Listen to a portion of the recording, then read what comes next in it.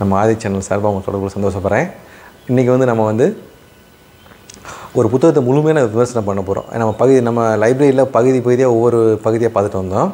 இன்றைக்கி இந்த பகுதியில் வந்து ஒரு புத்தகத்தை முழுமையாக வந்து தெரிஞ்சுக்கிறதுக்கு முயற்சி பண்ணலாம். அதில் வந்து என்ன சொல்லலாம்னா, இன்றைக்கி வந்து பார்க்க போகிற புத்தகம் வந்து என் சரிதம் அப்படிங்கிற தலைப்பில் வ.வே. சுவாமிநாத ஐயர் வந்து எழுதியிருக்காங்க. தமிழில் வந்து தமிழ் தாத்தான்னு அன்போடு அழைக்கப்படக்கூடிய மிகப்பெரிய ஒரு ஆளுமை உள்ளவர். அவரோட வாழ்க்கை வரலாறு வந்து இன்றைக்கி நம்ம தெரிஞ்சுக்கலாம். இவர் வாழ்க்கை வரலாறு தெரிஞ்சுக்கணும்னா அதுக்கு முன்னாடி இவரோட முக்கியத்துவம் என்னங்கிறத நம்ம ஓரளவு தெரிஞ்சுக்கணும். இப்போ வந்து 16ஆம் நூற்றாண்டு வரைக்குமே நம்மளோட தமிழில் வந்து அற்புதமான விஷயங்கள் இருக்கக்கூடிய திருக்குறள், நாலாயிர பிரபந்தம், பன்னிரு திருமுறைகள், சிலப்பதிகாரம், மணிமேகலை, குண்டலிகேசி, அகநானூறு, புறநானூறு, பல்வேறு விஷயங்கள் வந்து காலங்காலமாக பாதுகாக்கப்பட்டு வந்திருக்கு. அது எப்படி பாதுகாக்கப்பட்டு வந்திருக்குன்னா, இப்போ புலவர்னு அழைக்கப்படுறவங்க இருக்காங்கல்ல, நீங்கள் கேள்விப்பட்டிருப்பீங்க, ராஜா கிட்ட போய் பாடி அவங்கள புகழ்ந்து பாடி பரிசில் பெற்று வந்தாங்க அப்படின்ட்டு நீங்கள். ஆனால் அவங்களோட வேலை அது மட்டும் இல்லை. புலவர் வந்து ராஜாக்கிட்டேயோ ஜமீன்தார்கிட்டையோ பிரபுக்கள்கிட்டையோ பரிசு பெறுறது மட்டும் இல்லாமல் அவங்களுக்குன்னு ஒரு சில பகுதியில் நூல்களை ஒதுக்கி விட்டுருப்பாங்க. ஓலைச்சுவடியில் வந்து அவங்க வந்து அதை ப்ராப்பராக பராமரித்து அதை வந்து அவங்க தலைமுறை எழுதி பாதுகாத்துட்டு வரணும். அது அவங்க புலவரோட வேலை. இவங்க அரசிருந்து வர்ற மானியங்களும் சரி, மற்ற மக்களோட இருந்து வர்ற மானியங்களும் உதவியிலும் இதன் மூலமாக தான் அவங்க வாழ்க்கை நடத்திட்டு இருந்திருக்காங்க. இப்படி காலங்காலமாக நம்மள்ட்ட இருக்க அற்புதமான பொக்கிஷாலாக்க ஆயிரக்கணக்கான ஓலைச்சுவடியில், லட்சக்கணக்கான ஓலைச்சுவடியில், அதாவது நம்ம சித்தர்கள் பாடலும் சரி, இது மாதிரி பக்தி இலக்கியங்களும் சரி, பொதுவான விஷயங்கள் புறநானூறு மாதிரி பொதுவான ராஜாக்களை பற்றி வாழ்க்கை வரலாறு, பொதுமக்களை பற்றி வாழ்க்கை வரலாறு, இது மாதிரி விஷயங்களும் சரி, அப்புறம் இது மாதிரி பல்வேறு சித்த மருத்துவம், இது மாதிரி பல்வேறு விஷயங்களும் இந்த ஓலைச்சுவடிகள் மூலம் பாதுகாக்கப்பட்டு ஒவ்வொரு குரூப்புடைய ஒப்படைச்சு அந்த குரூப் வந்து ஒவ்வொரு குரூப்பும் அவங்க தலைமுறையாக பாதுகாத்து இருக்காங்க. இப்படி பாதுகாத்துட்டு வரும்போது ஒரு குறிப்பிட்ட காலகட்டத்துக்கு அப்புறம், அப்படி சொல்லணும்னா கிட்டத்தட்ட ஒரு 16ஆம் நூற்றாண்டு வரைக்கும் இது முறைப்படி நடந்திருக்கு. 16ஆம் நூற்றாண்டில் வந்து அந்நிய நாட்டு படையெடுப்பு அதிகமாக நடக்குது. அந்நிய நாட்டு படையெடுப்பு, முகலாயர்கள் படையெடுப்பு வரும்போது நம்ம தமிழில் அரசர்கள் வந்து அவங்கள காப்பாற்றிக்கிறது கடுமையாக முயற்சி பண்ணிகிட்ருக்காங்க. அரசர்கள் சரி, ஜமீன்தார்கள் எல்லா முறையும் ஒழிக்கப்படுது. இதனால் இவங்க புலவர்களுக்கு இருந்த மானியங்கள், உதவிகள் எதுவுமே எல்லாமே கிடைக்காம போயிடுது. புலவர்கள் உயிர் பிழைக்கிறதுக்கே கஷ்டங்கிற மாதிரி சூழ்நிலையில் வாழ்ந்துட்டுருக்காங்க. அப்போ வந்து இவங்கள்ட்ட இருக்க அந்த ஓலைச்சுவடியில் பராமரிக்கிறதுக்கு இவங்களால் முடியல. ஏன்னா இவங்க உயிர் பிழைச்சி வாழ்கிறதுக்கு கஷ்டமான சூழ்நிலை இருக்கும்போது இதை எப்படி ஓலைச்சுவடியில் பராமரிக்க முடியும்? அப்படி பல்வேறு கோடிக்கணக்கான ஓலைச்சுவடிகள் என்னாச்சுன்னா அதை பராமரிக்க முடியாமல் அவங்க சந்ததியில் வந்து அதை பற்றி புரிஞ்சிக்காமல் விட்டு அவங்க வந்து ஆடி 18க்கு ஆடிப்பெருக்கப்போ வந்து ஆற்றுல விடுறது, இந்த மாதிரி முக்கியமாக யாகங்கள் ஹோமங்கள் வரும்போது ஹோமத்தில் போடுறது, இது மாதிரிலாம் அவங்க வந்து பண்ணிட்டாங்க நிறையா முக்கியமான ஓலைச்சுவடியில். அப்புறம் வந்து நிறையா கரையான் ஆச்சு சாப்பிட்ருச்சு, எலி சாப்பிட்ருச்சு முக்கியமான ஓலைச்சுவடியில். இப்படி பல்வேறு விஷயங்கள் வந்து இல்லாமல் கிடைக்காம போயிடுச்சு. அப்படி தப்பி பொழைச்சிருக்கிறது தான் இப்போ இருக்க திருக்குறள் சரி, கம்பராமாயணம், பிரபந்தங்கள், திருமுறைகள், சித்த மருத்துவ புத்தக நூல்கள், இது மாதிரி இப்போல்லாம் வந்து இவ்வளவு இக்கட்டான சூழ்நிலேருந்து தப்பி பொழைச்சி வந்து தான் இப்போ நம்மளுக்கு பார்த்துட்ருக்கோம். சரி, இந்த இக்கட்டான சூழ்நிலையில் நம்ம கடவுள் தமிழுக்கு இப்போ இந்த கொடை தான் வ.வே. சுவாமிநாதையர். இவர் மாதிரி நிறைய பேர் பண்ணிருக்காங்க. ஏன் இவரை முக்கியமாக சொல்லணும்னா, இவர் எடுத்த வேலைகள், செஞ்ச வேலைகள் ஒரு 90 வகையான புத்தகங்கள் வந்து தமிழ் படுத்தியிருக்கார். இவர் ஓலைச்சுவடியிலேருந்து ஏட்டு கொண்டு வந்திருக்கார், புத்தகங்களை கொண்டு வந்திருக்கார். இவர் செஞ்ச வேலைகள் அனைத்துமே முறைப்படி ப்ராப்பராக செஞ்சுருக்காரு. ஏன்னா இப்போ ஒரு உதாரணத்துக்கு புறநானூறுன்னு வச்சுங்களேன், புறநானூறு வந்து 400 ரூபாய் கிடைக்கல, 230 250 ரூபாய் தான் கிடச்சிருக்கு. ஒவ்வொரு வீடாக போய் அலைஞ்சு கஷ்டப்பட்டு தேடி இப்படி பல்வேறு காலங்களில் இக்கட்டான சூழ்நிலையில் பூரா இவர் இதெல்லாம் கண்டுபிடிச்சி அப்படி கிடைக்காததுக்கு இவரை கற்பனை சக்தியை பயன்படுத்தி அதில் அந்த ஓலைச்சுவடியில் திருத்தம் பண்ணி வெளியிட்டிருக்காரு. நிறைய தவறுகளாக இந்த ஓலைச்சுவடியில் சரி பண்ணியிருக்காரு. இவர் பல்வேறு முயற்சியில் பல்வேறு இதெல்லாம் பண்ணியிருக்காரு. இவ்வளவு பண்ணி இந்த புத்தகங்கள் நம்ம கையில் கிடைக்கிறதுக்கு மிகப்பெரிய வாய்ப்பாக இருந்திருக்கு. இப்படிப்பட்ட புகழ்பெற்ற இவரை பற்றி வாழ்க்கை வரலாறு நம்ம அனைவரும் தெரிஞ்சுக்கணும். இந்த இக்கட்டான காலகட்டத்தில் இன்னொரு முக்கியமான விஷயம் சொல்லணும்னா, இவர் வந்து தமிழுக்கு மிகப்பெரிய தொண்டு செஞ்சுருக்கார். ஆனால் இவரை புகழை மறைக்கணுங்கிறதுக்காண்டியே இங்கே இருக்கிற மதமாற்றம் கூலிகள் உள்ளக்காங்கள ஆங்கிலேயர்கள் படையில் அவங்க, அப்புறம் அதுக்கப்புறம் வந்து ஜஸ்டிஸ் குரூப்பு, அப்புறம் கம்யூனிஸ்ட்டு, அப்புறம் திராவிடம் கும்பல்னு சொல்கிறாங்களே பெரியவர் கோஷ்டி, இவங்கெல்லாம் இவரை புகழை தெரியாவிடா பண்ணிட்டாங்க. ஏன்னா இவங்க தான் தமிழை காப்பாற்றுறது மாதிரி தமிழ் சொல்கிறாங்க. யாருமே தமிழுக்காண்டி ஒரு குண்டூசியோட கிள்ளி போடலைங்கிறது தமிழ் படித்தவர்களுக்கு நன்றாக தெரியும். ஆனால் இதெல்லாம் மறைச்சி இவர் முக்கியமாக இது மாதிரி தமிழுக்காண்டியே தன் வாழ்க்கையை அர்ப்பணித்து தமிழுக்காண்டியே தன் உயிரை கூட கொடுத்தவங்கள நிறைய பேர் மக்களுக்கு இங்கே இருக்க தெரியல. நம்ம கலாச்சாரம் பாரம்பரியத்தை யாரும் அழிக்கணும்னு நினச்சானோ அவன் தான் தமிழை காப்பாற்ற நினச்சி இங்கே இருக்க மக்கள் பேசிகிட்டு இருக்காங்க. சரி, அதுக்கடுத்து நம்ம முக்கியமாக அந்த புத்தகத்தை பார்க்குற இன்னொரு விஷயம் சொல்லணும்னா, இப்போ கல்வி முறைங்கிறது என்ன சொல்கிறாங்கன்னா, நம்ம கல்வி முறை வந்து ஆங்கிலேயர் வந்ததுக்கப்புறம் தான் அனைவருக்கும் கல்வி கிடச்சிச்சு, அனைவரும் படிக்க ஆரம்பித்தாங்க, அவங்க வந்து முக்கிய முன்னாடி பிராமினும் உயர்ஜாதி மக்கள் மட்டும்தான் படிச்சுக்கிட்டு இருந்தாங்கன்னு ஒரு தப்பான கண்ணத்தை மக்கள்கிட்ட பரப்பிக்கிட்டு இருக்காங்க. அது இல்லை, அனைவரும் கல்வி இருந்துச்சு. முக்கியமாக தாழ்த்தப்பட்டவர்களிருந்து 4 வருடமே முழுமையாக படித்தாங்க. அவங்க படித்த விஷயங்களை அவங்க தொழில் சம்மந்தமாக அவங்க வேலைவாய்ப்பு சம்மந்தமாக எல்லாமே எல்லா விஷயம் தெரிஞ்சிருந்துச்சு. அதுக்கு ஆங்கிலேயர் வந்ததுக்கப்புறம் தான் கல்வி முறையை வந்து கட்டண கல்வி முறையை மாற்றினதுக்கப்புறம் தான் இவங்க வந்து படிக்க முடியாமல் போச்சு. ஏன்னா திண்ணை பள்ளிக்கூடங்களுக்கு அனைத்துமே அரசர்கள் மானியம் கொடுத்தாங்க. அந்த மானியத்தை வச்சுக்கிட்டு அனைத்து வர்ணத்தினருமே படித்தாங்க. இதுக்கு ஆதாரபூர்வமாக பல்வேறு விஷயங்கள் வந்து நம்ம தமிழ்நாட்டில் இருக்குது. அதில் முக்கியமாக அழகிய மரம்னு ஒரு புத்தகம் இப்போ ரீசெண்டாக நான் படித்தேன். அதில் வந்து தாராம்பால் அப்படிங்கிறவர் வந்து நம்ம கல்வி முறையெல்லாம் எப்படிலாம் பாரம்பரியமாக இருந்துச்சு, 16ஆம் நூற்றாண்டுக்கு அப்புறமும் 18ஆம் நூற்றாண்டுலேயும் 19ஆம் நூற்றாண்டில் வந்ததுக்கப்புறம் எவ்வளோ மோசமான பின்விளைவுகள் சந்திச்சு, அதில் கல்வி முறை எவ்வளோ மோசமான நிலைமையில் அடைஞ்சிச்சுங்கிறத ரொம்ப தெளிவாக எழுதியிருக்காரு. இது கல்வியாளர்கள் அனைவரும் வாசிக்க வேண்டிய முக்கியமான புத்தகம். அது இல்லாமல் இந்த கம்யூனிஸ்ட் சித்தாந்தம் உள்ளவங்க, திராவிட சித்தாந்தம் உள்ளவங்களில் நல்லவங்க இருப்பாங்க, அவங்களும் கண்டிப்பாக தெரிஞ்சிக்க வேண்டிய விஷயம். ஏன்னா ஆங்கிலேயர் வந்ததுக்கப்புறம் தான் அனைவருக்கும் கல்வி இருந்துச்சுங்கிறது தப்புங்கிறத இந்த புத்தகத்தில் வந்து ஆணித்தரமாக சொல்லியிருக்காங்க. சரி, அதுக்கப்புறம் அதை வச்சுக்குவோம் ஒரு பக்கத்து, அதை பின்னாடி ஒரு நாள் பார்ப்போம். இப்போ அதுக்கடுத்து நான் படித்தது என் சரிதம். இந்த புத்தகத்தை பற்றி தான் நீங்கள் முழுமையான விமர்சனம் பண்ண போகிறோம். ஏன் இந்த புத்தகத்துலேயும் கல்வி முறைக்கு நான் சொல்கிறேன்னா, இவர் வாவேசு ஐயர் இருக்கார்ல, அவர் வந்து பிறப்பால் ஒரு வைணவர்.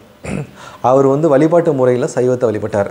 ஆனால் அவர் புத்தகம் வெளியிட்ட புத்தகங்கள் முக்கால்வாசி புத்தகங்கள் வந்து ஜைன மதம் சம்மந்தப்பட்ட புத்தகங்களும் புத்த மதம் சம்மந்தப்பட்ட புத்தகங்களும். அதனால் இவர் வந்து ஒரு மதத்தை வந்து இந்த மதம் தான் நான் எப்படின்னு சொல்லலை, அனைத்து விஷயம் தெரிஞ்சுக்கணும், அதை முழுமையாக மக்கள்கிட்ட கொண்டு சேர்க்கணுங்கிறத முழுமையாக பாடுபட்டிருக்கார். அந்த வகையில் இவர் மிகச்சிறந்தாள். அது இல்லாமல் இவர் கல்வி கற்ற குருமார்களில் முக்கால்வாசி பேர் கிட்டத்தட்ட ஒரு 20லேருந்து 30 பேருக்கு கல்வி கற்றுருக்கார் அவர். அதில் வந்து 20க்கு மேற்பட்டவர்கள் வந்து பிராமினில் நான் பிராமின் தான், அவங்கள்ட்ட தான் இவர் கல்வி கற்றுருக்கார். அப்போ வந்து பாருங்கள், இவர் கல்வி கற்றவங்களாம் அவர்களுக்குள்ள உச்சமான ஆளுங்க. அவங்களும் பிராமின் இல்லை, சாதாரண 3ஆம் வர்ணத்தில் 2ஆம் வர்ணத்தில் விட கல்விக்கிட்டு இருக்கார். இப்போ இவங்க திராவிட கட்சிகளும் சரி கம்யூனிஸ்டும் சொல்கிற மாதிரி அப்போ வந்து பிராமின்ட்ட மட்டும்தான் கல்வி இருந்துச்சு அப்படின்னா ஏன் இவங்க வந்து அவர்கிட்ட படிக்கலை அப்படின்னு நம்ம முக்கியம் பார்க்கலாம். இப்போ இவர் காலகட்டத்தில் நம்ம வாசிக்கும் போது அப்போ இருந்த கல்வி முறைகளை பற்றி நம்ம தெரிஞ்சுக்கிறதுக்கு ஒரு நல்ல வாய்ப்பு. அந்த வகையில் நம்ம இவர் வாழ்க்கை வரலாறில் நான் வந்து ஒரு முழுமையான வாழ்க்கை வரலாறு பார்ப்போம். பார்த்துட்டு இதுக்கப்புறம் நடப்பு அரசியல் என்னங்கிறதை நம்ம தெரிஞ்சுக்கலாம். முக்கியமாக இப்போ என்ன சொல்ல வரேன்னா, இவர் வந்து வாவே சுவாமிநாத ஐயர் ஒரு முழு பேர். இவர் வந்து பிப்ரவரி மாதத்தில் 19ஆம் தேதி 1855ஆம் வருஷம் இப்போ கும்பகோணம், தஞ்சாவூர் மாவட்டத்தில் கும்பகோணத்து பக்கத்தில் உத்தமநாதபுரம் அப்படிங்கிற ஊரில் வேங்கட சுப்பையருக்கும் இவர் வந்து மகனாக வேங்கட சுப்பையர் இவர் வந்து இதாக பிறந்தார். இவரோட அப்பா பேர் வந்து வேங்கட சுப்பையர், அம்மா பேர் வந்து சரஸ்வதி அம்மாள். இவங்களுக்கு வந்து இவர் கொஞ்சம் வருஷம் குழந்தை இல்லாமல் பிறந்ததுனால இவர் வந்து முருகன் ரொம்ப தீவிரமான பக்தர்னால இவர் வந்து இந்த பேர் வச்சுருக்காங்க. இவர் சொந்த ஊரில் வந்து இவர் வந்து வாழ்க்கையை வந்து ரொம்ப அற்புதமாக படித்தோம்னா நம்மளுக்கு ரொம்ப இதாக இருக்கும். ஏன்னா அவ்வளோ அற்புதமான ஒரு எளிமையான வாழ்க்கை இவங்க வாழ்ந்திருக்காங்க. அவங்க அப்பா வந்து ஒரு ஏழ்மையான மனிதர். இவங்க அப்பாவோட தொழில் என்னென்னா கவிதை. இவங்க என்ன பண்ணுறாங்கன்னா ராமாயண சொற்பொழிவு பண்ணுறது, கம்பராமாயண சொற்பொழிவு பண்ணுறது, மகாபாரத சொற்பொழிவு பண்ணுறது. ஒவ்வொரு ஊர்லேயும் 6 மாதம் ஒரு வருஷம் தங்கி அங்கே போய் அவங்கள்ட்ட போய் சொற்பொழிவு பண்ணிட்டு வர்றது தான் இவங்க. அந்த ஊரில் கொடுக்குற மானியங்களையும் வச்சு தான் இவங்க வாழ்க்கை நடந்திருக்கு. அவங்க அப்பாவோட தம்பி அவர் இவங்க இருவரும் சேர்ந்து தான் இவங்க இந்த குடும்பத்தை நடத்துறதுக்கு மிகப்பெரிய கஷ்டங்கள் நிறையா பட்டிருக்காங்க. இவரோட ஆரம்ப கல்வி வந்து இவங்க தாத்தா கிட்ட இவர் படிச்சிருக்கார். அதுக்கப்புறம் வந்து நிறையா ஆசிரியர்கள் வந்து இவருக்கு முக்கியமாக கற்றுக் கொடுத்துருக்காங்க. இதில் இவர் வந்து முக்கியமாக ஒரு நிறையா பேர் சொல்லணும்னா, அவங்க பக்கத்தில் அந்த கிராமங்களில் இருந்த ஆசிரியர்கள் சரி, அவங்க பக்கத்து இவர் கல்விக்காண்டி இவங்க அப்பா வந்து ஒவ்வொரு ஊராக மாறி போயிருக்கார். இந்த உத்தமநாதபுரத்தில் இருந்து கும்பகோணத்து பக்கத்தில் ஊர்லேருந்து அரியலூர் போய் அரியலூரில் அங்கே இருக்க கல்வியாளர்களை வச்சு இவர் மகனுக்கு படிக்கணும், தன்னோட உழைப்புக்கும் ஊதியம் கிடைக்கணுங்கிற அடிப்படையில் இவர் அங்கெல்லாம் இருந்திருக்கார். இப்படிப்பட்ட காலகட்டத்தில் இவர் வந்து பல்வேறு மனிதர்கள் தொடர்பு கிடச்சி போயிட்டே வந்துட்டுருக்காரு. அப்போ வந்து இவருக்கோட ஆசிரியர்கள்ட்ட தமிழ் கற்றுக்குன்னு ரொம்ப தீவிரமாக முயற்சி பண்ணிருக்கார். தமிழ் மேலே ஒரு தீராத காதல் இருந்திருக்கு. மற்ற இவங்கெல்லாம் அப்போ சொல்லியிருக்காங்க, ஆங்கிலம் படித்தது தான் நல்லா மதிப்பு, வேலை வாய்ப்பு உடனே கிடைக்கும். சமஸ்கிருதம் கற்றுக்கிட்டிங்கன்னா நம்ம தொழில் வந்து சிறப்பாக செய்கிறதுக்கு வாய்ப்பாக இருக்கும். தமிழை கற்றுக்கிட்டு என்ன செய்ய போகிற அப்படின்னு சொல்லியிருக்காங்க. ஆனால் இவர் பிறவியிலே அந்த தமிழ் மேலே ஈடுபாடு அதிகமாக இருந்ததுனால ஒரு தமிழ் சம்பந்தப்பட்ட விஷயங்கள், அதாவது இலக்கண இலக்கியங்கள், இதில் வந்து முழுமையாக தன் அறிவு செலுத்தி இவர் முழுமையாக படிச்சுக்கார். அந்த வகையில் இவரோட வாழ்க்கையில் வந்து தமிழுக்கு மிக முக்கியத்துவம் கொடுத்துருக்காரு. இவங்க அப்பாவும் தந்தையாரும் இதை புரிஞ்சுக்கிட்டு தமிழில் ஆசான்கள், மிகப்பெரிய ஆசான்கள்லாம் கூட்டி போய் தன் மகனை படிக்க வைக்கிறதுக்கு இது பண்ணிருக்கார். அப்போ ரொம்ப சுவாரஸ்யமான பல்வேறு நிகழ்வுகள் நடக்குது. அந்த நிகழ்வுகள்லாம் அவருக்கு என்ன பண்ணுறாங்கன்னா ஒவ்வொரு ஆசிரியர் தேடி போகிறாங்க. அப்போ வந்து இவர் வாழ்க்கையில் வந்து முக்கியமாக என்ன சொல்கிறாங்கன்னா, நீ வந்து ஒரு போய் சந்திச்சின்னா அவனுக்கு வாழ்க்கையில் நல்ல ஒரு மாற்றம் கிடைக்கும் அப்படின்னு சொல்கிறாங்க. அவர் யாருன்னா மீனாட்சி சுந்தரம் பிள்ளை. திருச்சி சொந்த ஊர் அவர் மீனாட்சி சுந்தரம் பிள்ளை. அவர் வந்து திருவாவடுதுறை ஆதீனத்தில் வந்து ஆஸ்தான கவிஞராக இருக்கார். அவரை போய் பார்த்திங்கன்னா ஒரு வாழ்க்கையில் மிகப்பெரிய மாற்றங்கள்லாம் கிடைக்கும்னு சொல்லி இவங்க நிறைய மனிதர்கள், இவங்க அப்பாவுக்கு தெரிஞ்ச நண்பர்கள் சரி, இவருக்கு தெரிஞ்ச நண்பர்கள் சொல்கிறாங்க. அப்போ என்ன பண்ணுறாருன்னா இவருக்கு அந்த காலகட்டத்தில் இவர் திருமணம் பண்ணி வைக்கணும்னு சொல்லி இவங்க வீட்டில், ஏன்னா அவர் சிறு வயதிலே கல்யாணம் பண்ணுறது ஒரு சாதாரண நிகழ்வு. அப்போ இவருக்கு 14 வயசுலேயே திருமணம் பண்ணி வைக்கிறாங்க. திருமண வாழ்க்கை அவங்க வீட்டில், அவங்க பொண்ணு வீட்டிலே அவங்க அதை உடச்சிட்டு இவர் வந்து திருமண வாழ்க்கைக்கு அப்புறம் மீனாட்சி சுந்தரம் பிள்ளைகிட்ட போய் கல்வி கற்றுக்க போகிறார். அதாவது தம் வாழ்ந்த ஊரான அரிய மொழியில் தமிழ் மேலும் கற்க வழி என்பதால் சோர்வடைந்து அரும்பூர் நாட்டார் என்னும் பெரும் செல்வர் தமது இல்லத்தில் தங்கியிருந்த பொழுது ஊவேசாவுக்கு அவர் வந்து அந்த அரும்பூருங்கிற தங்கியிருக்கும் போது அவர் என்ன சொல்கிறாருன்னா, இது மாதிரி தமிழுக்கு கற்றுக்கணும்னா நீ வந்து மீனாட்சி சுந்தரம் போய் பாரு அப்படின்னு சொல்கிறாரு. அதை இவர் என்ன பண்ணுறாங்கன்னா திருப்பி இவங்க அப்போ வந்து இப்போ மாயாபுரம் சொல்கிற ஊரை மயூரங்கிற ஊரில் வந்து மீனாட்சி சுந்தரம் பிள்ளை இருக்காங்க. இவங்க அப்பா கொண்டே அவர்கிட்ட ஒப்படைச்சி இது மாதிரி என் பையனை நீங்கள் பார்த்து இவன் தமிழ் கற்றுக் கொடுக்கணும் அப்படின்னு சொல்லி அவருக்கு வந்து எல்லா விஷயமும் கற்றுக்கு தெரிஞ்சுன்னு சொல்கிறாரு. இவருக்கு ஒரு சில வகுப்பில் டெஸ்ட்லாம் வச்சு இவர் அதெல்லாம் ஈஸியாக இது பண்ணிடுறாரு. இவர் தமிழ் ஆர்வத்தை கற்றுக்கிட்டு சரி நான் சொல்லித்தரேன்னு சொல்கிறாரு. அப்போ மீனாட்சி சுந்தரம் பிள்ளை ஐயா கிட்ட போய் இவர் வந்து முக்கியமாக திருக்கோவைநல்லூர், நைனிடம், திருக்குடந்தை புரந்தி, பாலாமலை திருவந்தாதி, இது வந்து பல்வேறு வகை இலக்கண நூல் கற்றுக்கிறாரு. அப்புறம் வந்து அந்தாதி நிறையா கற்றுக்கிறாரு. அதாவது தில்லை அந்தாதி, மீனாட்சி அம்மன் பிள்ளைத்தமிழ், முத்துக்குமாரசாமி பிள்ளைத்தமிழ், அது மாதிரி வந்து பல்வேறு விஷயங்களை வந்து அவர்கிட்ட கற்றுக்கிறார். செங்கல விநாயகர் பிள்ளைத்தமிழ், அமுதாம்பிகை பிள்ளைத்தமிழ், அஷ்டபிரபந்தம், சீர்காழிக்கோவை, கண்ணப்ப நாயனார் புராணம், இப்படி பல்வேறு வகையான விஷயங்களை தினசரி அவர்கிட்டே இருந்து இவர் பல்வேறு விஷயங்களை கற்றுக்கிறாரு. இவர் தனிப்பட்ட முறையில் பாடல்கள் எழுதுறதுக்கும், அதாவது கவிதை எழுதுவதற்கும் இவர் பல்வேறு விஷயங்களை கற்றுக்கிறார். இப்படி வாழ்க்கையில் வந்து ரொம்ப சிறப்பாக போயிட்டுருக்கு இவருக்கு. அவர் வாழ்க்கையில் வந்து இவர் அடிப்படையில் உணவு அந்த சாப்பாட்டுக்கு ரொம்ப கஷ்டப்படுறாரு. அவங்க குருநாதரே ரொம்ப எளிமையில் கஷ்டப்படுறாரு. அப்போ இவரும் கஷ்டப்படுறாங்க. அப்படி இருக்கும்போது அப்போக்கப்போ திருவாவடுதுறை ஆதீனத்தில் இவர் தலைமை குருநாதனால அங்கே போய் இவரை பற்றி அவங்க எடுத்து சொல்கிறாரு. அங்கே ஆதீனத்தில் இருக்க ஆதீனம் வந்து இவரையும் வந்து டெஸ்ட் பண்ணி பார்த்துட்டு இவரும் தமிழில் ரொம்ப அற்புதமாக கற்கன்னு சொல்லி அவரே ஒரு சில தமிழ்லாம் சொல்லித்தரார். ஒரு சில முக்கியமான விஷயங்கள்லாம் திருவாவடுதுறை ஆதீனகர்த்தரும் இவர் சொல்லித்தரார். இப்படி இருக்க காலகட்டத்தில் இவருக்கு வந்து பல்வேறு ஊருக்கு அவர் குருநாதர் கூட்டி போகிறார். முக்கியமாக வந்து கும்பகோணத்துக்கு பக்கத்தில் வந்து இருக்க பட்டீஸ்வரம், இது மாதிரி ஊர்கள் கோயில்களுக்கெல்லாம் கூட்டி போய் காமிக்கிறாங்க. அவர் கூடவே குருநாதர் கூடவே மீனாட்சி சுந்தரம் பிள்ளையா கூட போய் அங்கெல்லாம் ஒரு பாடங்கள் எடுத்துக்கிறார். அப்படி இருக்கும்போது இவரோட திருவாவடுதுறை ஆதீனத்தில் முக்கியமாக என்ன சொல்கிறாங்கன்னா, அப்போ வந்து ஒரு சில முக்கியமான கோயில்களுக்கு தல வரலாறுலாம் எழுதணும் அப்படின்னு சொல்கிறாங்க. அப்படி எழுதினோம்னா அந்த தல வரலாறு சிறப்பு வந்து இந்த மக்களுக்கு இந்த கோயிலோட சிறப்புலாம் தெரியும்னு சொல்கிறாங்க. அப்படி இருக்கும்போது பல்வேறு கோயிலோட தல வரலாறும் இவங்க இருவரும் போய் சேர்ந்து அந்த கோயிலில் தங்கி அந்த தல வரலாறுலாம் எழுதுகிறாங்க. அப்படி முக்கியமாக வந்து இப்போ மீமிசல் பக்கத்தில், அதாவது புதுக்கோட்டை மாவட்டம் மீமிசல் பக்கத்தில் இருக்க கோயில் வந்து மாணிக்கவாசகரால் மிக புலமையாக பெரிய லெவலில் பாடல் பட்டது ஆவுடையார் கோயில் சொல்கிறாங்க. அந்த ஆவுடையார் கோயிலில் போய் இருந்துக்கிட்டு அவங்க வந்து அந்த கோயிலோட சிறப்புகளை வரலாறை வந்து தொகுத்து அங்கே வந்து எழுதுகிறாங்க. அதை வந்து இப்போ வெளியீடு மட்டும் அந்த கோயிலே பண்ணுறாங்க. அப்போ இவருக்கு சமயத்தில் காய்ச்சல்லாம் வந்து பல பிரச்சனைலாம் வருது. அவ்வளவும் பொறுத்துக்கிட்டு தன் வாழ்க்கையை தமிழுக்கு அர்ப்பணித்து இவரும் 2 பேருமே இந்த விஷயங்கள் வந்து மிக முக்கியமாக செஞ்சிட்ருக்காங்க. அப்படி இருக்க காலகட்டத்தில் U.VE சாமிநாதையர் வந்து அவங்க அப்பா ரொம்ப வறுமையில் கஷ்டப்படுறாரு. அந்த வறுமையை இவரும் புரிஞ்சுக்கிட்டு அவனுக்கு ஏதாச்சும் ஒரு வேலை கிடைச்சா பரவாயில்லையே, நம்மளும் வந்து ஒரு குறிப்பிட்ட வயசு வந்துட்டோம், திருமணம் ஆயிடுச்சு அப்படின்னு சொல்லி வேலைக்கு முயற்சி கொண்டார். அப்போ அவங்க குருநாதர் மீனாட்சி சுந்தரம் பிள்ளை என்ன சொல்கிறாங்கன்னா, நீ இன்னும் கற்றுக்க வேண்டிய விஷயம் நிறையா என்கிட்ட இருக்குது, அதனால் இன்னும் கற்றுக்கிட்டு அப்புறமேலுக்கு வேலைக்கு போ, எனக்கு ரொம்ப வயசாகிடுச்சு, நான் என்ன எத்தனை வருஷம் உயிரிழப்புன்னு தெரியாது அப்படின்னு சொன்னாங்க. அப்புறம் அவங்க குருநாதர் கூடவே இருந்து கற்றுக்கிறாரு. இருந்தாலும் அப்போக்கப்போ அவங்க அப்பா கூட போய் மகாபாரத சொற்பொழிவு பண்ணுறது, ராமாயண சொற்பொழிவு பண்ணுறது, இதெல்லாம் அவங்க பண்ணி கொடுத்து அவங்க அப்பாவுக்கு வேண்டிய உதவிகளும் செஞ்சு கொடுத்துட்ருக்காரு. இந்த காலகட்டத்தில் திருவாவடுதுறை ஆதீனத்தில் என்ன சொல்கிறாங்கன்னா, நீங்கள் இனிமேல் அங்கங்கே வெளியே அலைய வேணாம், ஆதீனத்திலே தங்கிக்குங்க அப்படின்னு சொல்லி ஆதீனகத்தை சொல்லி திருவாவடுதுறை ஆதீனத்திலே வந்து மீனாட்சி சுந்தரம் பிள்ளை ஐயாவும் U.VE சாமிநாதர் ஐயா வந்து அங்கே தங்கிக்கிட்டு அங்கே இருக்க மற்றவங்களுக்கு பாடம் சொல்லித்தர்றாங்க இருவருமே. அப்புறம் இவரும் பாடம் வந்து அவங்க குருநாதரை கற்றுக்கிறார். இப்படி வாழ்க்கையில் வந்து இவர் போயிட்டுருக்கு, வாழ்க்கையில் சிறப்பாக போயிட்டுருக்கு. இப்படி போயிட்டுருக்கும்போது அவர் வந்து பல்வேறு மனிதரோட தொடர்பு நிறையா கிடைக்கிது. அங்கே ஆதீனத்தில் பல்வேறு கவிஞர்கள் வர்றவங்க, பெரிய பெரிய புலவர்கள், இது மாதிரி அவங்களோட இசையில் விற்பனர்கள் இவங்க தொடர்புலாம் கிடைக்கிது.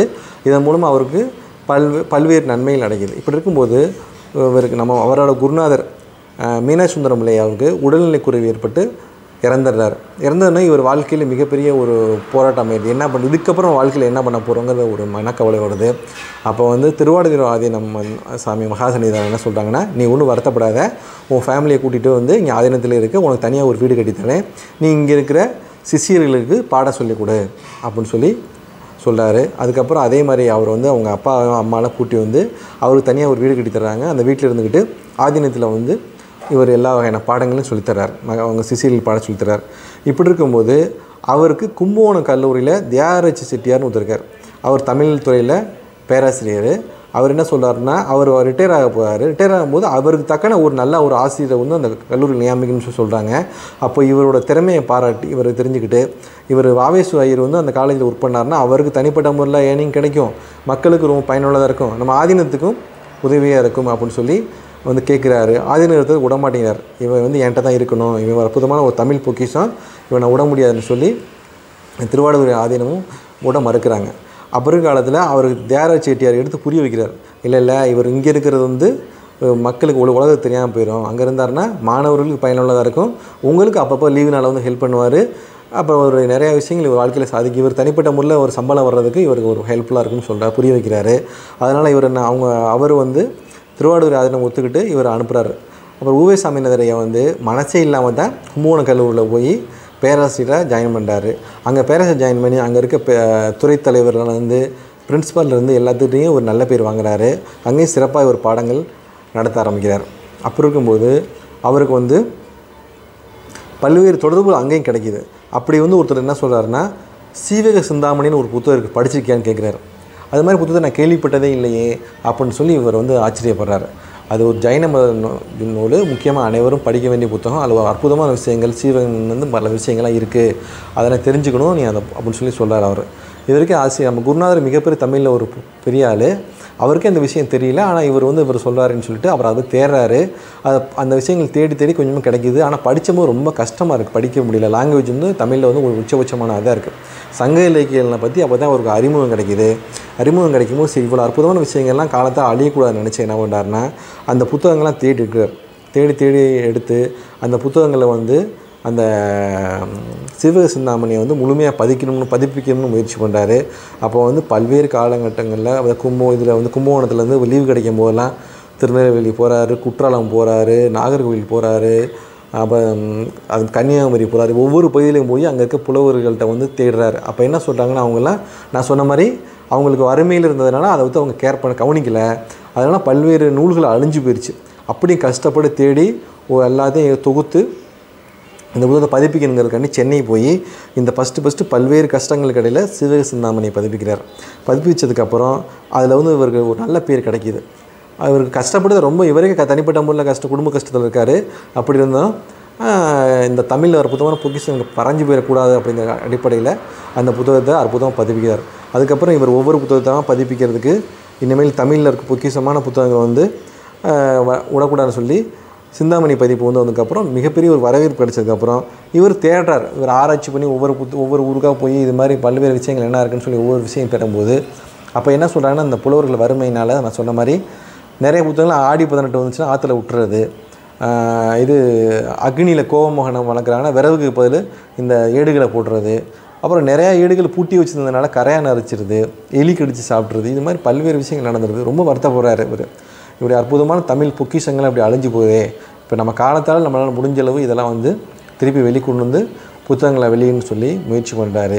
அப்போ வந்து இவரோட ஆசிரியர் வெளியிட்ட ஒரு சில புத்தகங்களையும் இவர் தமிழ் படுத்துகிறாரு. அவர் திருவாடுதுறை ஆதீனம் வந்து இவருக்கு மிகப்பெரிய லெவலில் உதவி செய்யுது.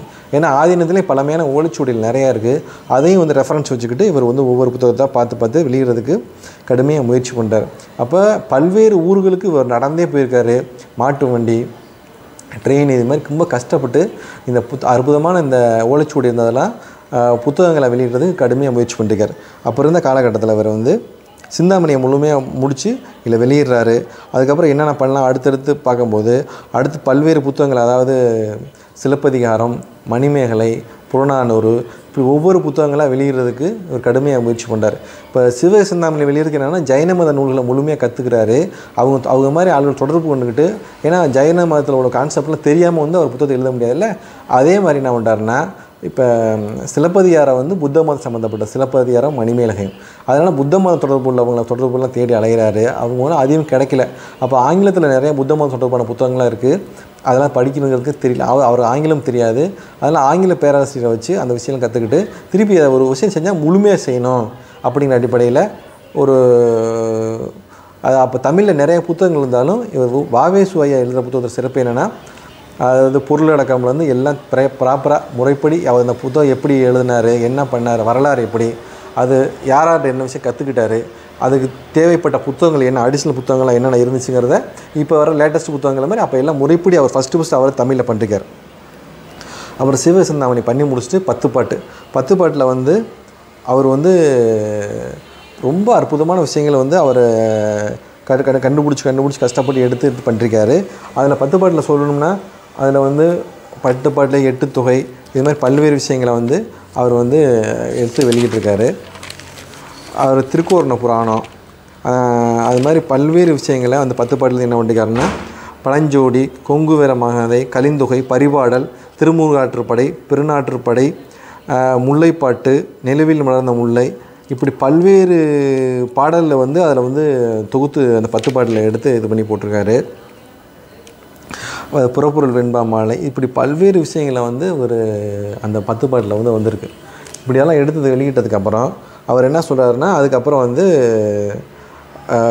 சிலப்பதிகாரம் வந்து முழுமையாக எடுத்து அதை இது பண்ணுறாரு. சிலப்பதிகாரம் பண்ணி முடிச்சோன்னா புறநானூறு சொன்ன மாதிரி 400 பாடல் கிடைச்ச வரைக்கும் எடுத்து ஒவ்வொரு பகுதியாக சேர்த்து திருப்பி அவர் வெளியிடலாம். இங்கேருந்து சென்னை போய் அங்கே தங்கியிருந்து லீவு நாளில் ஒவ்வொரு லீவில் தங்கியிருந்து அங்கே ப்ரூவ் பார்த்து, ஏன்னா அப்போல்லாம் வந்து அச்சு கொக்கிற முறையே வேறு மாதிரி இருந்துச்சு. ரொம்ப கஷ்டப்பட்டு இதெல்லாம் அவர் ரொம்ப கடினமாக முயற்சி பண்ணிருக்காரு.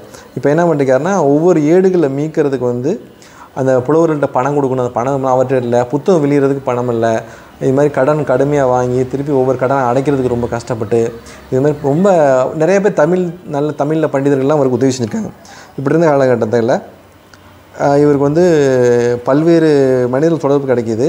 அவர் தொடர்புகளை வச்சு இவர் பல்வேறு புத்தகங்களை எழுதியிருக்காரு. அதில் முக்கியமான புத்தகங்கள் என்னென்னு உங்களுக்கு ஒன்றா சொல்கிறேன். அதில் முதல் 1878 வந்து வேணுலிங்க விலாசம் சிறப்புன்னு ஒரு புத்தகம் எழுதியிருக்காரு.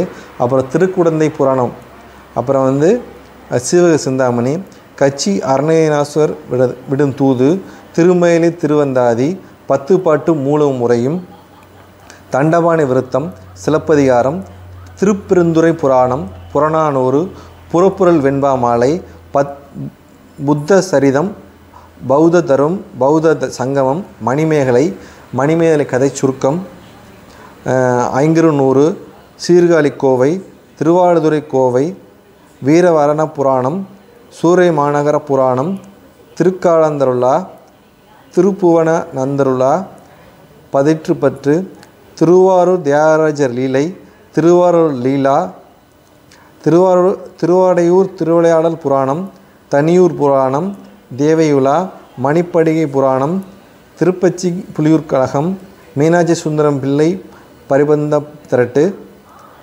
திருக்காலகத்தி புராணம், திருத்தணிகை திருவந்திரம், பரிபாடல், உதயன் சரித்திர சுருக்கம், பெருங்கதை, நன்னூல், சங்கர நமச்சிறுரை, நன்னூல் மயிலை நாதர், தமிழ் சங்கத்தமிழ் பிரகலாத் தமிழும் தயங்கி பாரணி தமிழ் விடும் தூது 10 பாட்டு மூலம் மதுரை சொக்கநாதர் உலா கடம்பூர் கோயில் உலா களங்காட்டு சத்தீஸ்வர திருவிழரி மணிமாலை சிவக்கொழுந்து தேசியர் பிரபந்தம் பரிவத்துநாதர் தென்றல் விடும் தூது பழனி பிள்ளை தமிழ் மதுரை சொக்கநாதர் முனிக்கோவை மணிவில்லா மும்மணி கோவை சங்கத்தமிழ் உலா திருக்குன்ற சிலடை வெண்பா பாவாசமலை பரணி மீனாட்சி சுந்தரம் பிள்ளை சரித்திரம் பகுதி 1 சங்கர நாயனார் கோவில் உலா மீனாட்சி சுந்தரம் பிள்ளை சரித்திரம் பகுதி 2 வினாத்தொட்டு புராணம் ஆற்றூர் புராணம் உதயனகுமார காவியம்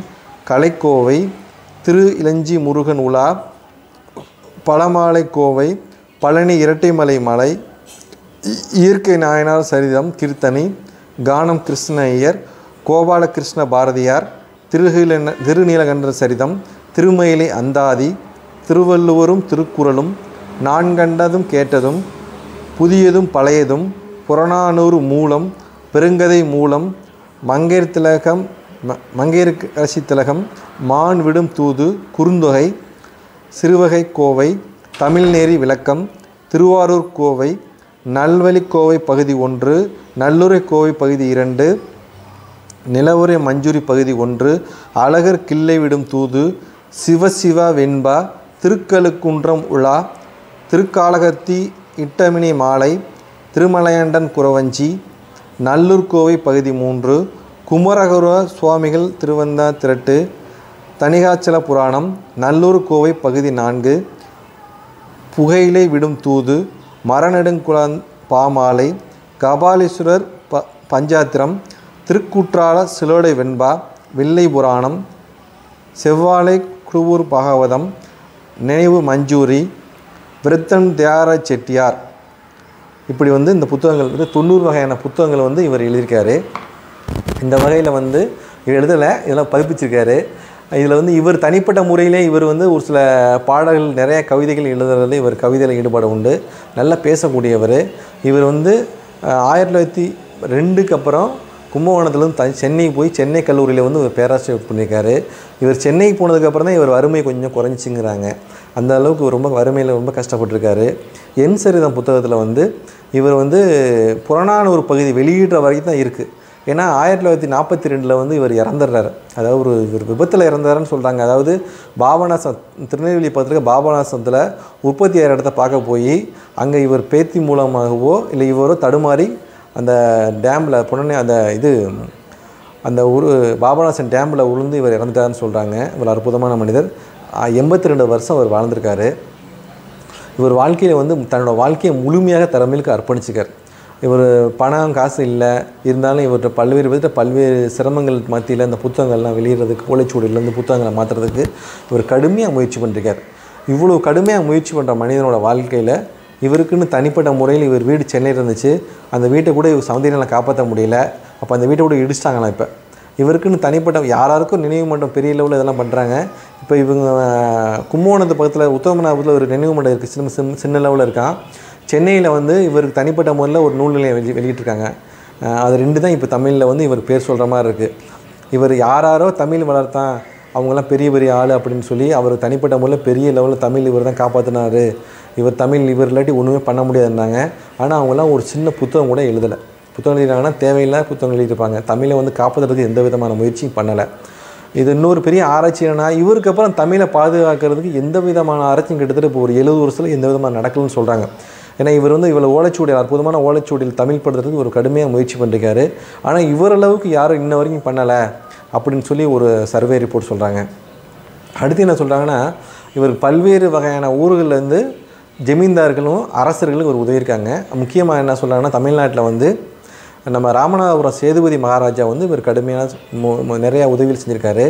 அப்புறம் முக்கியமாக எங்கள் ஊர் பகுதி, அதாவது மணப்பாறை பகுதியில் இருக்க மருங்காபுரி ஜமீன்தார் இவருக்கு அப்போ பண உதவி செஞ்சுருக்காரு. இவருக்கு இந்த மணிமேகலை சிலப்பதிகாரம் புத்தகங்கள் எங்கே கிடச்சிருக்குன்னா, அதாவது பொன்னமராவதி பக்கத்தில் இருக்க செவ்வூர்னு கிராமம், அங்கேயும் பிள்ளையாரப்பட்டி பக்கத்தில் இருக்க கிராமங்கள்லேயும் இதான் இவர் இந்த புத்தகங்கள்லாம் கிடச்சிருக்கு. இது மாதிரி தமிழ்நாடு முழுவதும் ஒவ்வொரு ஊர் ஒவ்வொரு கிராமமாக அலைஞ்சு தான் அந்த புத்தகங்கள்லாம் இவர் வந்து வீடு வீடாக போய் தேடி எடுத்து இரவு பகலாக உட்காந்து ஒரு சில நாளில் சாப்பாடே காசு இல்லாமல் வெறும் சாப்பாடாக பச்சை தண்ணி குடிச்சிக்கிட்டு ஆனால் புத்தகம் வெளியிடுறதுக்கு மட்டும் தான் போதும் அப்படிங்கிற அளவுக்கு கடுமையான முயற்சி பண்ணி இந்த புத்தகங்கள்லாம் வெளியிட்டிருக்காரு.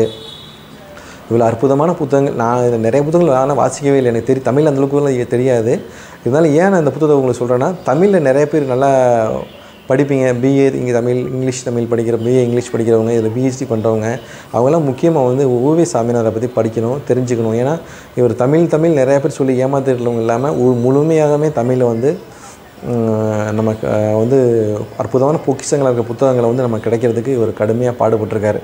இவர் நினச்சிருந்தா சிவ சிந்தாமணி சரி, மணிமேகலை, சிலப்பதிகாரம்லாம் வெளியிடணும் தேவையே இல்லை. ஏன்னா இவர் பிறவியிலே இயற்கையிலே வந்து இவர் வந்து ஒரு வைணவர், சைவ மதத்தை வந்து ஃபாலோ பண்ணுறவர். அப்படி இருந்தும் ஏதாவது தெரிஞ்சு வெளியிட்டார்னா இதற்கு அற்புதமான கவிதைகள், அந்த இருக்கிறமான விஷயங்கள் நடப்பு சங்ககால தமிழில் என்ன விஷயங்கள் இருந்துங்கிறத மக்களுக்கு தெரியுங்கிறதுக்காண்டி கடுமையாக போராடி இதெல்லாம் வெளியிட்டிருக்காரு. அதனால் நம்ம அனைவரும் தமிழ் படிக்கணும்னு நினைக்கிறவங்க, தமிழை பற்றி தெரிஞ்சுக்கணும்னு நினைக்கிறவங்க U.VE சாமிநாதர் அப்படிங்கிறத சொல்கிற தமிழ் தாத்தா ஐயாவை நம்ம கண்டிப்பாக தெரிஞ்சுக்கணும். அவரை பற்றி தெரிஞ்சுக்கிறது இல்லாமல் இப்போ வருங்கால தலைமுறைக்கும் அவரை பற்றி கொண்டு போய் சேர்க்கணும். அப்படிங்கிற அடிப்பில் நான் அந்த புத்தகத்தை உங்களுக்கு முதல்ல வந்து புத்தகத்தை முழுமையாக ரிவ்யூ பண்ணுறேன். இதில் குறைகள் இருந்தால் கண்டிப்பாக நீங்கள் கமெண்டில் தெரிவிங்க. அடுத்து திருத்திக்க நான் முயற்சி பண்ணுறேன். இன்னும் வர அடுத்தடுத்த காலகட்டத்தில் நான் முக்கியமாக வந்து இந்த அழகிய மரம் அப்படிங்கிற புத்தகத்தை வந்து நான் உங்களுக்கு கண்டிப்பாக சொல்கிறேன். ஏன்னா மகாத்மா காந்தி சொல்கிற மாதிரி நம்மளோட அழகிய மரமாக அந்த ஆலமரமாக அந்த கல்வி முறையை வெந்நீர் ஊற்றி அழித்த மாதிரி ஆங்கில கல்வி முறையை அழிச்சிட்டாங்க. அதை வந்து ஆதாரபூர்வமாக இந்தந்த மாகாணங்களில் இவ்வளவு பேர் வந்து இந்த கம்யூனிட்டியில் படித்தாங்கிறத ஆதாரபூர்வம் அந்த புத்தகத்தில் இருக்குது. ஒவ்வொரு இந்த புத்தகத்தில் வெளியிட்டிருக்காங்க. இதுக்கு அடுத்து இந்த 2 புத்தகத்தை படிக்கும்போது எனக்கு ஒரு சில முக்கியமான விஷயங்கள் புரிஞ்சு, எந்தெந்த வகையில் இங்கே இருக்க திராவிட கும்பல், அதாவது திக கட்சி கும்பல் சரி, கம்யூனிஸ்ட்டு சரி, தமிழ் தேசியம் பேசுகிறவங்களும் சரி, அவங்களாம் எந்த அளவுக்கு வந்து நம்ம உண்மையான தமிழை வந்து அழிக்கணுங்கிற முயற்சி பண்ணுறாங்க. தமிழ் பேசிட்டு தமிழை அழிக்கிறதுக்கு ஆங்கிலம் கல்வி முறை, அயல்நாட்டு கல்வி முறை கொண்டு வரதுக்கு எப்படி முயற்சி பண்ணுறாங்க அப்படிங்கிற தெரிஞ்சுக்கிறதுக்கு நீங்கள் இந்த மாதிரி புத்தகங்கள்லாம் நீங்கள் வாசிக்கணும். இப்போ குவாரண்டைன் டைமில் வீட்டில் வந்து இந்த பாதுகாப்பாக இருக்குங்க, இந்த டயத்தில் நம்ம வந்து இது மாதிரி நல்ல புத்தகங்களை வாசிக்கும். நான் இப்போ பார்த்தோம்னா நம்ம இளைய தலைமுறைகள் பசங்கள்கிட்ட மாணவர்கள்ட்ட பார்த்தோம்னா எப்போ பார்த்தாலும் கேம் விளையாடுறது சரி, இல்லை டிவி பார்த்துட்டே இருக்கிறது, இது மாதிரி பல்வேறு விஷயங்களை கவனம் செலுத்துகிறாங்க. படிக்கணும், இந்த மாதிரி விஷயங்களை தெரிஞ்சுக்கணும் அப்படிங்கிற விஷயத்தில் இது பண்ணுறதில்ல. அதனால் இதை வந்து நிறைய விஷயம் படித்து தெரிஞ்சுக்கிட்டோம்னா இது மாதிரி நம்மள்ட்ட அழகான பொக்கிஷங்களாக இருந்துச்சு. இந்த பொக்கிஷங்கள்லாம் மறைஞ்சு போகிறதுக்கு இது காப்பாற்றப்பட்டது யார், இந்த விஷயங்களை நம்ம தெரிஞ்சுக்கணும். நம்ம திருக்குறள்லாம் இவ்வளோ அற்புதமான புத்தகம், இது மாதிரி ஆயிரக்கணக்கான புத்தகங்கள் இருந்திருக்கு. அதெல்லாம் காலச்சூழலில் அழிஞ்சு போச்சு. அது ஏன் அதை அழியாமல் பாதுகாத்ததுங்க ஒரு சில விஷயம் கடுமையாக முயற்சி பண்ணி பாதுகாத்துருக்காங்க. அவங்களோட வரலாறு நம்ம தெரிஞ்சுக்கணும். அந்த வகையில் இந்த புத்தகத்தை நான் உங்களுக்கு வந்து இது பண்ணுறேன். கண்டிப்பாக அனைவரும் வாங்கி படிங்க. என் சரிதம் அப்படிங்கிற பேரில் இந்த புத்தகம் இருக்குது. இது வந்து U.VE சாமிநாதர் எழுதுனது. தமிழில் வந்து விகடன் பிரசுரத்தில் மிக அழகாக வெளியிட்டிருக்காங்க. இதில் விலை வந்து 275 ரூபா. நீங்கள் விகடன் புத்தக கடையில் விகடன் புத்தகத்தில் கிடைக்கும். இப்போ பெரும்பாலான பெரிய புத்தக கடையில் இந்த புத்தகம் கண்டிப்பாக கிடைக்கும். இது அனைவரும் வாங்கி படிக்க வேண்டிய புத்தகம். ஏன்னா எழுத்து நட ரொம்ப எளிமையாக அழகாக இருக்குது. அது இல்லாமல் நீங்கள் அந்த காலத்து வாழ்க்கை முறையை தெரிஞ்சுக்கணும், அந்த காலத்து கல்வி முறையை பற்றி தெரிஞ்சுக்கணும், அதை பற்றி தெரிஞ்சுக்கணும்னு நினைக்கிறவங்க இந்த புத்தகம் கண்டிப்பாக வாங்கி படிங்க. இவ்வளோ பொறுமையாக கேட்ட அனைவருக்கும் மிக்க நன்றி. அடுத்து ஒரு புத்தகத்தில் முழுமையான விமர்சனத்தில் நம்ம சந்திப்போம்.